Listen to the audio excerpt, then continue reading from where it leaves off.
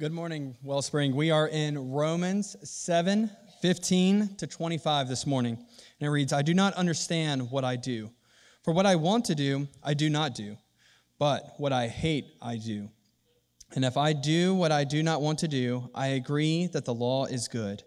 As it is no longer I myself who do it, but it is sin living in me.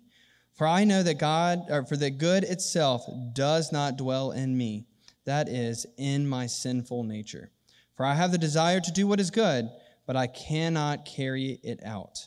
For I do not do the good I want to do, but the evil I do not want to do. This I keep on doing.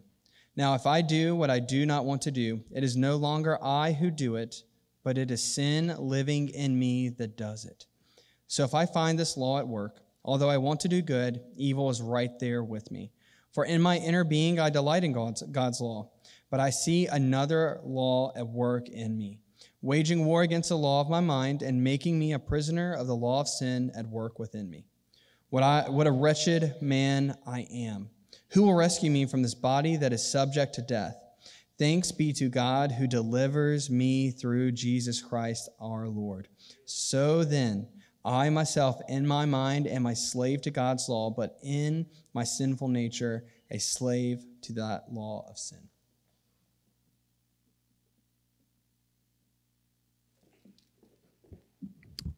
I'd like to welcome those of you that are online, those of you that are here. We are so glad that you are here this Memorial Day weekend. Now, Memorial Day weekend is a time for us to remember and celebrate and honor those that have given their lives so that you and I can experience the freedoms that we have in living in these great United States of America. But it's also, I think it's very fitting as well to honor those that have served and that those are serving. So if you have served in the past in the military, would you please stand? If you have served or you are serving, we absolutely celebrate you. We celebrate you. We thank you. We thank you for your service. We thank you for what you've done, and we honor you. Thank you very much. Also want to encourage you to come back next Sunday.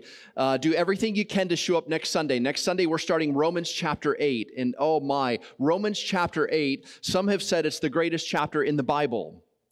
It opens with, there's no condemnation to those who are in Christ. And then the last chapter of that verse, it says, what shall separate us from the love of God? And he goes through all these things. It's just a fantastic chapter. Next Sunday, I think chains can be broken. I think people can find and experience some freedom as we allow the truth of God's word to move this long distance from our heads into our hearts in Romans chapter 8. Now, but to get to Romans chapter 8, we've got to sludge through Romans chapter 7. Okay, you're going to understand what I mean by that in a minute. Also, next Sunday, if you have elementary children, I want to encourage you to bring them. We are going to have a glow party. Okay, we're going to have a glow party. It's going to be glow-in-the-dark bowling, glow-in-the-dark dance party, neon cupcakes, all kinds of fun activities next Sunday. And one of our theme for the year is engage. Engage 22. And I want to encourage you to engage. Go right ahead, Bruce. Oh, thank you. That would actually help. Who knows what else I missed along the way? We will find out. So next Sunday, we are going to have a glow party. Invite your elementary children or parents that have children if they want to come to a fun time, and then you can hear a fantastic message that I think can have profound life change for you. How many of you have heard or read about the story of Dr. Jekyll and Mr. Hyde? Dr. Jekyll and Mr. Hyde.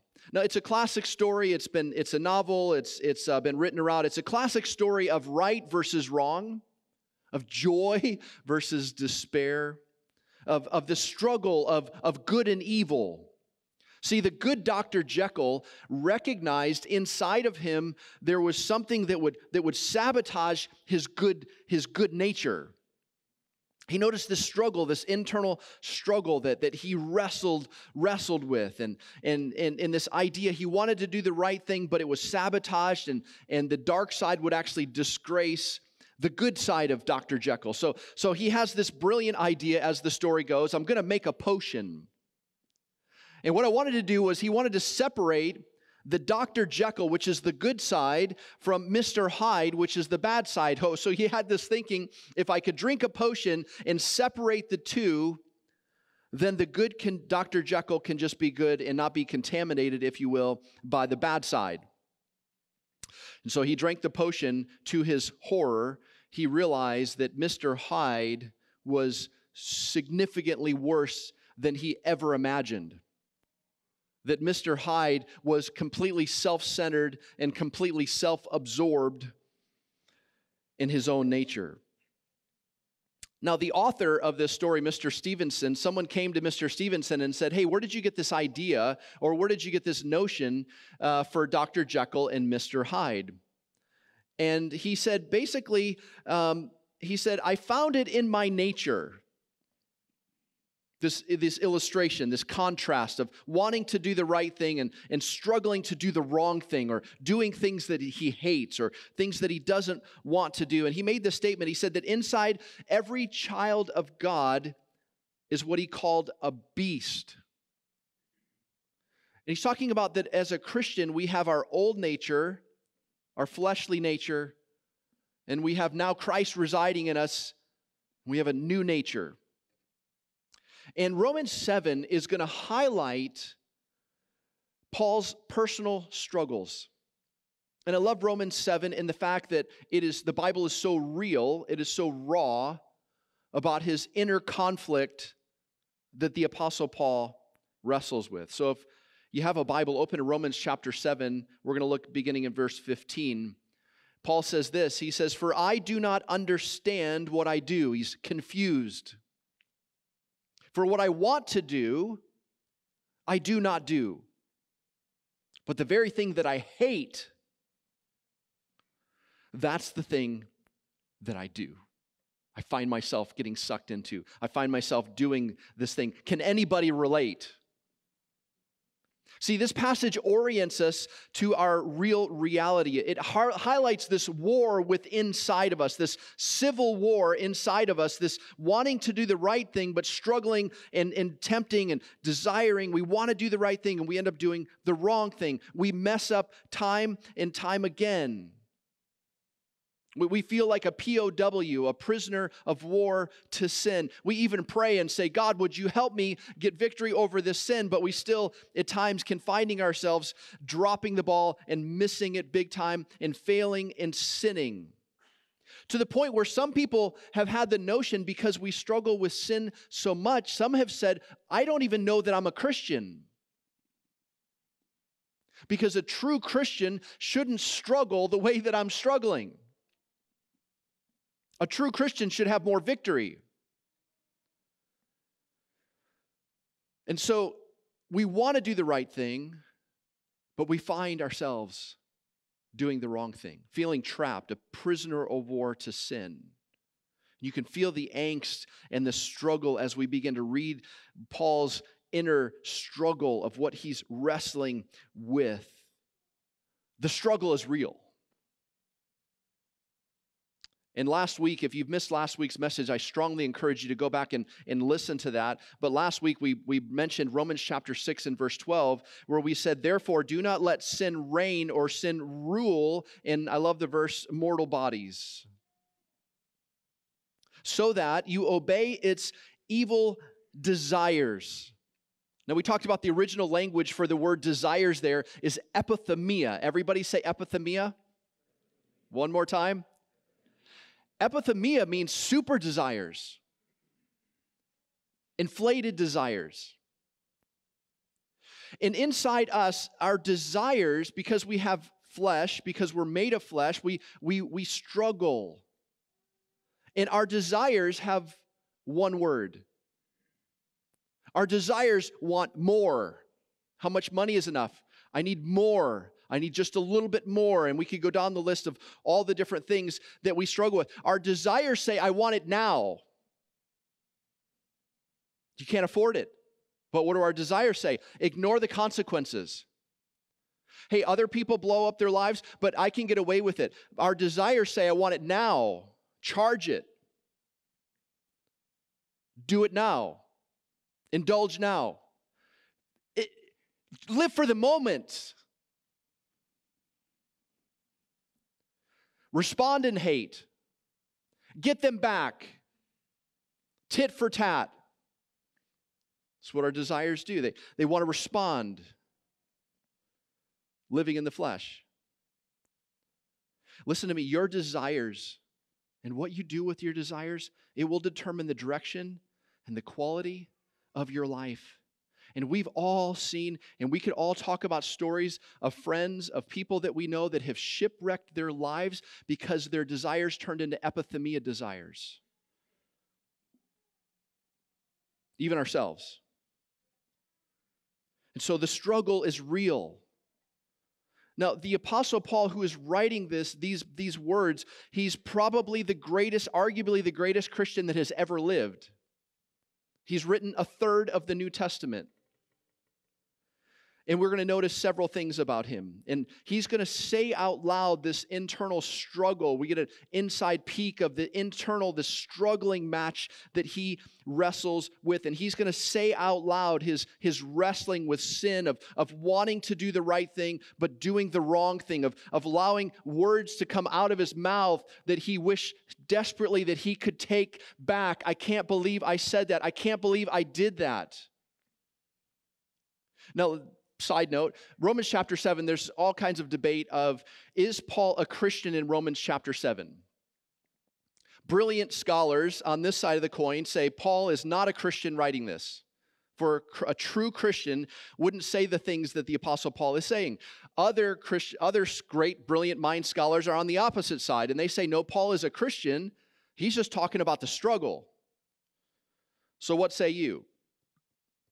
I would say, I think Romans 7 is Paul is a Christian, but he's relying on his own strength. He's living in his own power.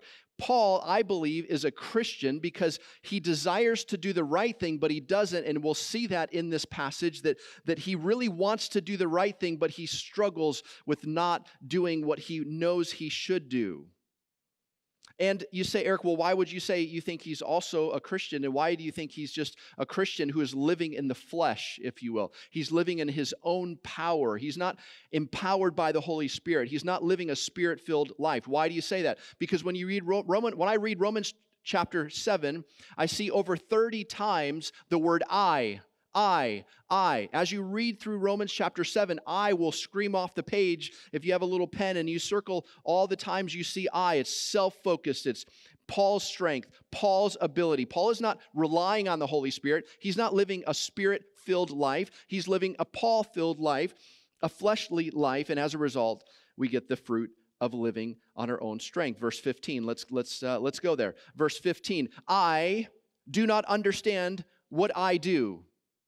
For what I want to do, I do not do. Now, Paul says, I don't understand. He's saying that this mystery, sin is even mysterious. He's baffled. He's confused by this wrestling match with sin that he is wrestling with. What I want to do, I don't. And what I do want to do, I don't. Do I have any golfers in the house? Maybe some of you that play golf, you could relate. You get up and the things I want to do, I don't do. Especially with my driver, okay? I don't really do it that much, but when I do, my driver, I just envision it, going on the green. They just make it look, you just watch TV and they make it look so simple. I just go up there and hit the ball and it goes straight. But the things that I want to do, I don't. And the things I don't want to do, I find myself doing. So if you're a golfer, maybe you can relate to the struggle. And Paul is talking about it. Paul is saying in verse 15, but the things that I hate to do, I find myself doing. This is true of all of us. In verse 16, and if I do what I do not want to do, I agree that the law is good. Again, Paul is someone that is wrestling with it. Verse 17, as it is no longer I myself, it is no longer I myself who do it, but it is the sin living inside of me. See, we have flesh, and we're creatures of habit. Some of us lived in the flesh for so long, now we have to unlearn and undo these habits that were destructive and sinful habits in our lives, namely our thinking and our behaving.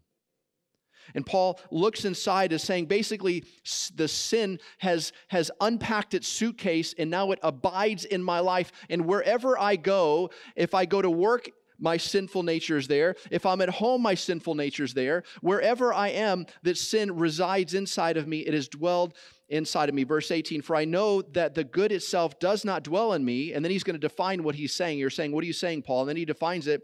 He's saying, that is in my sinful nature.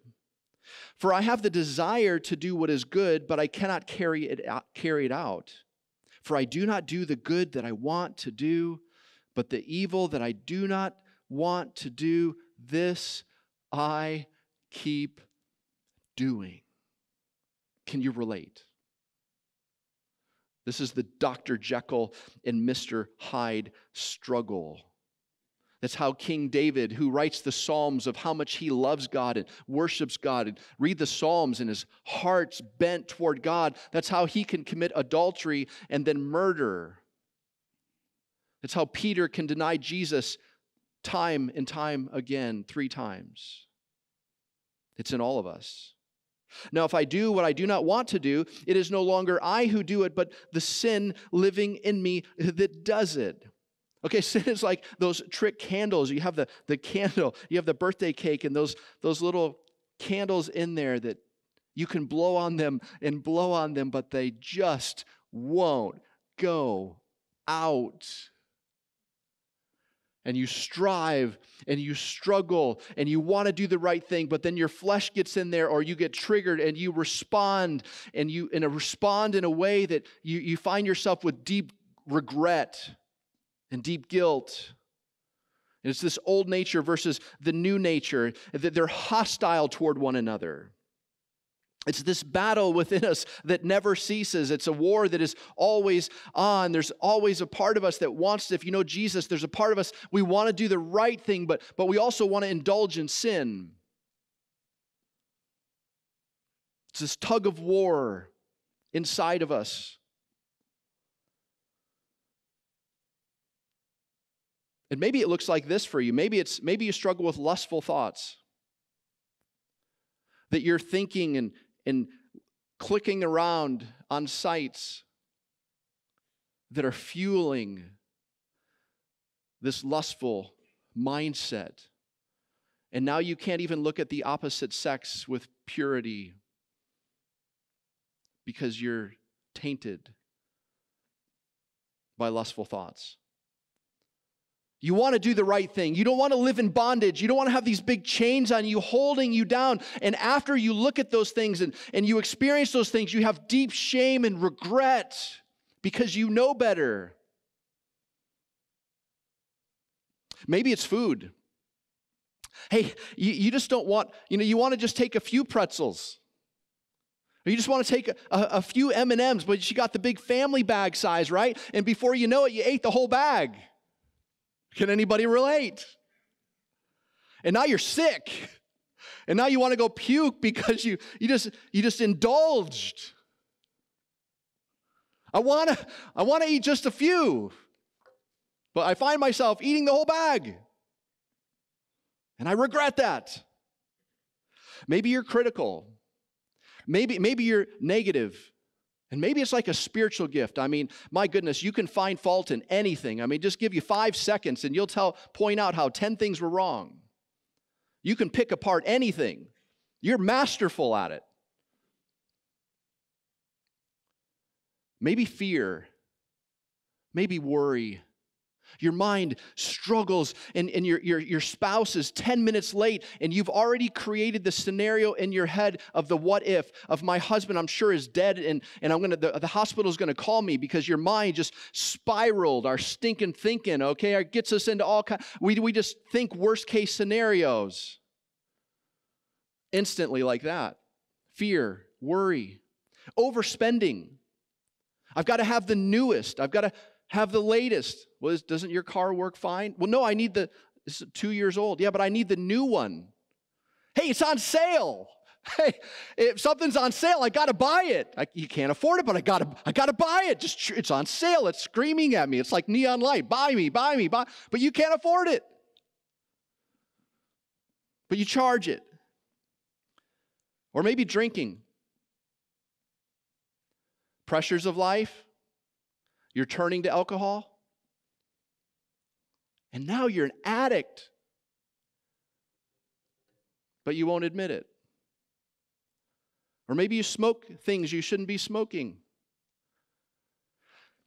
And now you're a slave. You got this hook in you. Or maybe unforgiveness. You have unforgiveness in you. You can't forgive yourself because of what you did. And now you're carrying and living this weight in your life and everywhere you go. And the more weight we carry, the more we want to escape, which causes us to indulge in our sinful desires, our epithemia desires, that causes us to lead toward greater destruction in our lives. Or maybe you're here and you say, Eric, I don't struggle with any of this. None of this relates with me. I don't know what you're talking about. You can just write the word pride on top of your little note card because you're full of pride. We're all vulnerable. I say it this way, we're all jacked up. Every one of us. And Jesus wants to heal us, and he wants more and more freedom in our lives so that we're not yanked around controlled by sin or of the enemy. There's three things we fight: the world, the flesh, and the devil. And you are in the fight of your life. And what will you choose? How will you live? One day you'll stand before God, and God will say, how did you live your life? Romans 5:16, it says this, so I say, walk by the Spirit. Do you do that? When people encounter you, is it evident that the fruit of the Spirit overflows from your life? Love and joy and peace and patience and kindness and gentleness? Walk by the Spirit, the fruit of the Spirit. Test the fruit. If you are not connecting, if you are not walking in the Spirit, here's what it says. It says this. It says, so I say, walk by the Spirit, and you will not. You'll not what? Walk by the Spirit, and you will not gratify the desires, the epithemia of the flesh. Are you walking according to the Spirit? Are you taking time daily to connect with Jesus? To spend time with Jesus, to allow Jesus' life to be poured into your life so you are living your life in step with the Holy Spirit? In other words, if you are not walking by the Spirit, you are carrying out the desires of the flesh.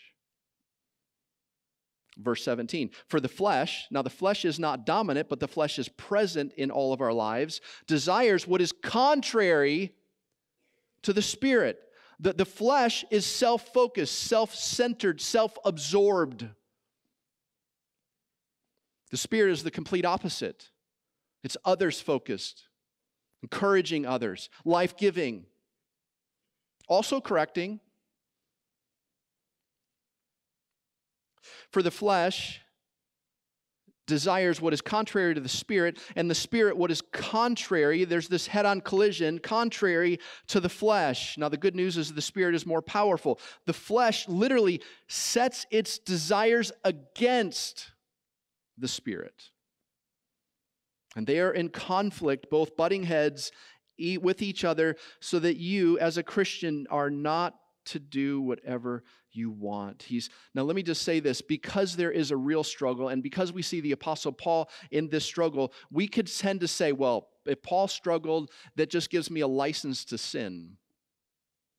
It gives me permission to sin, which I would say, don't do that. We talked about that last week. Whoever you present yourselves to, you become a slave of. And I don't want you living in bondage to a hard taskmaster that's going to take the life right out of you. And that's what sin does, and we'll look at that in a minute. Listen to this. We talked about this last week. Genesis chapter 4, not this part. Genesis chapter 4, verse 7, it says, listen to the imagery of this.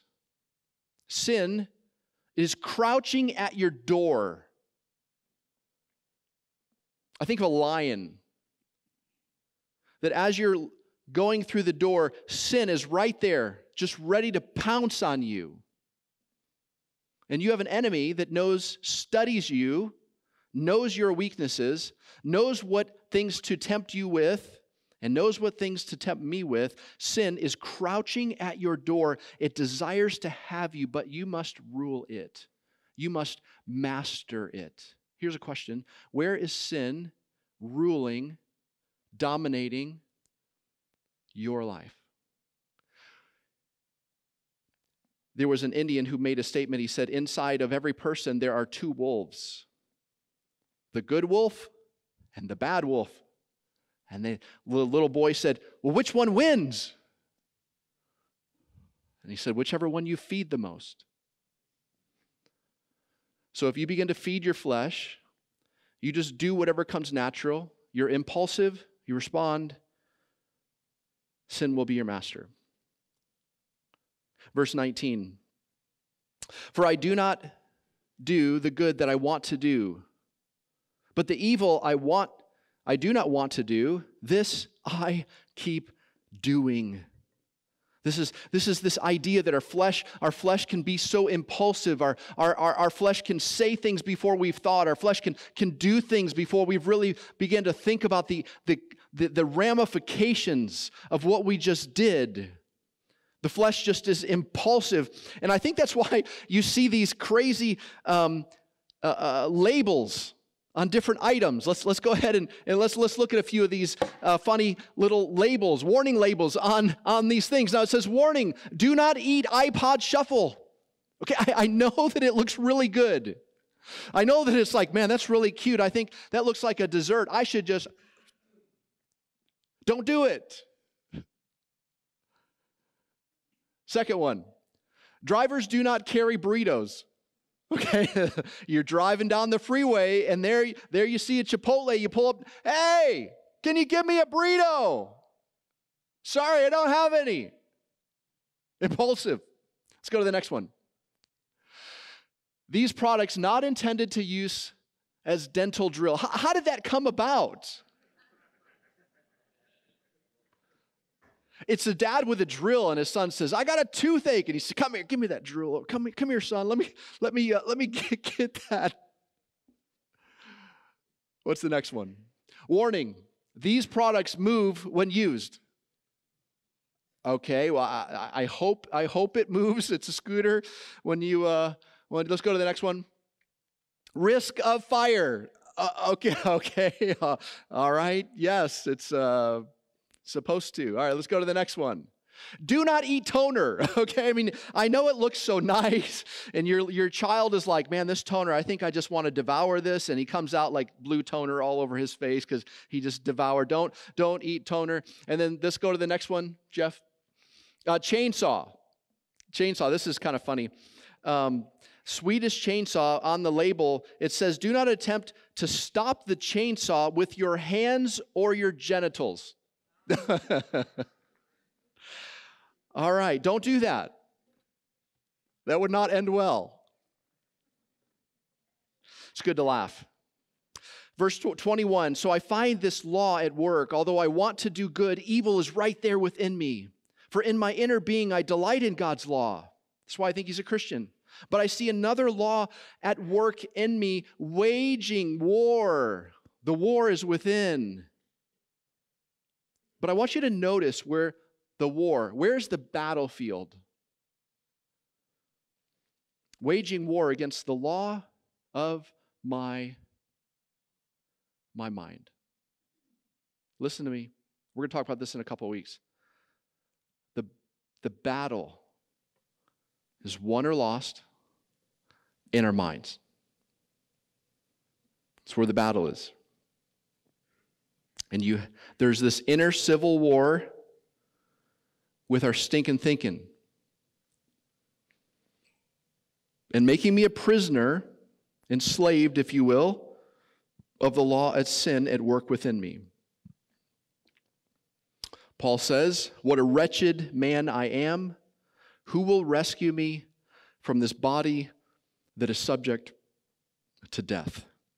Now, John Newton penned the famous song, the lyrics to Amazing Grace. And I think he may have gotten some of the lyrics from Romans 7. Amazing grace, how sweet the sound that saved a wretch like me. Paul is exacerbated. He's sick and tired of being sick and tired. He's sick and tired of blowing it. Oh my goodness, I blew it again. And guilt and the shame. I'm guilty. I hate myself. What a wretched person I am. I can't even live with myself. I can't believe I did it again. Guilt, shame. What do we do with that? Well, next Sunday we're going to talk about it.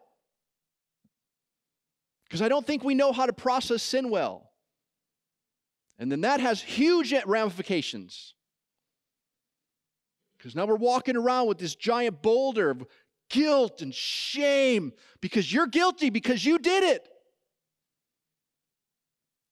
And now you're mad at yourself. And you struggle to live with yourself. And you don't know what to do with it. But there's a profound answer. And some of you next Sunday are going to come and you're going to discover and you're going to find freedom from God's word.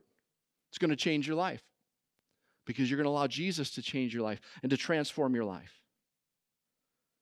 Paul makes the statement, who will rescue me from, who will rescue me? Where do you turn? What's the answer? Do I become more controlling? Do I become more strict? Do I go to a Tony Robbins conference? Do I look at my own? Do I become a victim? Do I become hopeless? Do I just end my life because I'll never win the battle? I mean, who will rescue me? Where are you going to turn? Where are you going to turn to find the victory? Where does that even look? Where do we go? Because the flesh always ends in death. Who will rescue me? The phrase "who will rescue me" is it's the idea of rescuing someone from danger. It's the concept of a soldier who is rescuing a wounded comrade in battle and carrying him, putting him on his shoulders maybe, and carrying him to safety. Notice verse 24, the last part of that. Who will deliver me or rescue me from this body of death? Body of death. There's a tribe in Tarsus. Paul, was originally from Tarsus. And the punishment for a murderer, if you killed someone in Tarsus, they would take that dead corpse and they would tie it on your body. Strap it on. And eventually, because of decay and disease, eventually you would die because of infection and decay. It was forcing the murderer to carry around the remnants of their sin. And eventually it would kill them. And what Paul is saying is he's saying that I've got to get rid of this old nature. This old nature, it is contaminated. The sin, the disease, the decay of sin, it is eating me up, and I've got to get rid of it. That's what sin does. Sin always destroys. Sin always takes away. Sin always separates. Who will come to my aid? And then his answer in verse 25 is this: thanks be to God who delivers me. How? What's the answer? Through Jesus Christ, our Lord. And Romans chapter 7 perfectly positions us and sets us up for the answer, which is in Romans chapter 8. Romans chapter 7, Paul is living in his strength and his ability and pulling himself up by his own bootstraps. But it doesn't work. It doesn't bring about true life change. He needs a power outside of himself. And Romans chapter 8 is talking all about a brand new power that will enable us to not be flesh-led, but to be spirit-led. And God knows our struggle, and God knows the struggle is real. And we need a new power that will enable us to live victorious. And that's through the power of the Holy Spirit, reminding us that you and I cannot live the Christian life in our own strength and in our own ability and in our own power, that you and I need the Holy Spirit's power in our lives so that you and I begin to daily surrender and say, God, use my life to glorify you. I want to live a life that brings you glory and honors you. I want to be Spirit-led. I want to be filled with the Spirit. I want to be different. I don't want to be like the rest of the world. I don't want to be flesh-driven. I don't want to respond in hate. I don't want to respond in anger. I don't want to get you. I want to love you and care and pour and give instead of take. How can I bless you? And how can I serve you? How can I be a blessing? How can I love my wife? How can I outserve my wife today? How can I love and invest in my children today where I'm pouring in them and the Spirit of God is overflowing from my life because I'm tapped into a power not of my own? And I don't verbally smack them because I'm mad at them and I'm carrying guilt and shame in my life. So now I'm negative and critical with everybody else. Mad all the time. No joy in my life. No peace in my life. No harmony in my home because I'm filled with the flesh. I'm living according to the flesh. And it's obvious. Maybe not to me, but it's obvious to you. Because rarely will we have the courage to look in the mirror and face our own junk and our own guilt and the wrongs that we do because we don't know what to do with it.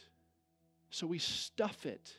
And we pretend, and we bury it. The problem is it just keeps resurrecting because you didn't deal with it. Oh, there's a better way. God doesn't want you to pretend and excuse and deny and stuff. No, He wants you to face it. You hurt them. You hurt them by what you said. Your words have power. They're not just flippant words.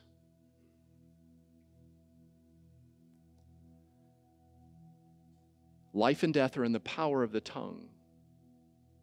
And what you do has consequences.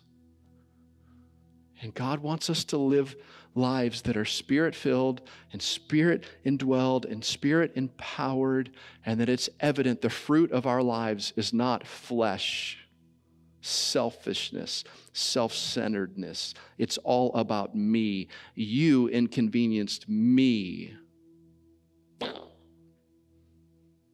Would you bow your heads with me for a second? I don't know what you're carrying. What sin are you carrying?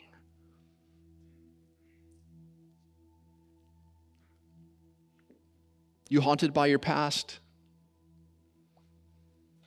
Give it to Jesus. Jesus is the answer. Thanks be to God who delivers us through Jesus Christ our Lord. He doesn't want you to live that way. He doesn't want you to carry that anymore. He doesn't want you to go about living life in your strength and He wants you to be Spirit-led, Spirit-empowered so that you live differently. That's what He wants. And so would you just take a moment and confess and reconnect? God, I've been living in my strength. I've been living in my power. Jesus, I want to be Spirit-led. I want to be different. I don't want to be like the rest of the world. So teach me. Because, Lord, I need you. I need you. Lord, I need you. God, I need you in my life. God, I want more of you in my life. God, I'm tired of living by the flesh. God, I want to be more Spirit-filled and Spirit-led and Spirit-directed. God, I want more of you. God, I need you in my life. I'm tired of living the way I've been living. God, I don't want to live the same in this year. I want to be different. So do that in me. Change me. Make me more like your Son. As we sing this song, may we pray this. And may this truth become a profound reality of our daily lives.